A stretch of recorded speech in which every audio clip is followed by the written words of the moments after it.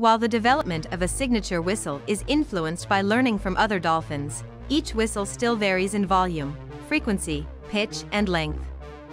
A study published Thursday on dolphins in the Mediterranean Sea now claims that two influences best explain the differences among signature whistles: the local ocean environment and the demographics of different dolphin populations.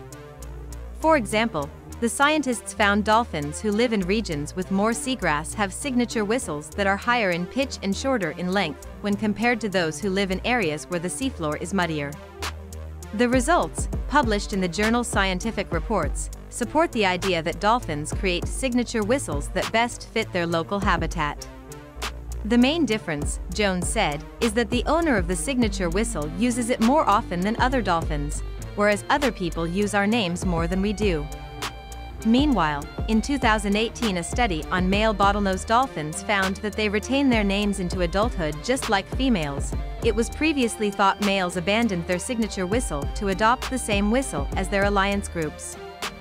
Bruck was not a part of the research but is the first author of a recent study published in Science Advances that found bottlenose dolphins identify their acquaintances through signature whistles and the unique taste of each other's urine. At this point, we can say with some confidence that dolphins have at least two modes of social identification between signature whistles and urine cues, Bruck said. To study the dolphins examined in the new paper, scientists analyzed 188 hours of recorded acoustic data collected by different research groups from 2006 to 2020.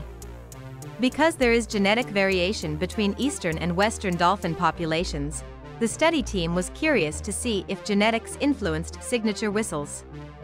Ultimately, the scientists found that location only partially affected whistle variability, and the genetic differences between the dolphins had no strong influence on the acoustic structure of their signature whistle. The study claims these are the foundational influences on signature whistle variability, and from here, dolphins influence one another and innovate their own specific sounds. It is possible that anatomical differences between dolphins could explain why signature whistle styles vary, and genetics ultimately would explain those differences. Examining captive dolphins allows scientists to create situations where a more complete study design is possible, he acknowledges, but that it is much harder in the wild. In the wild, signature whistles make up 38% to 70% of all of a dolphin's whistle repertoire.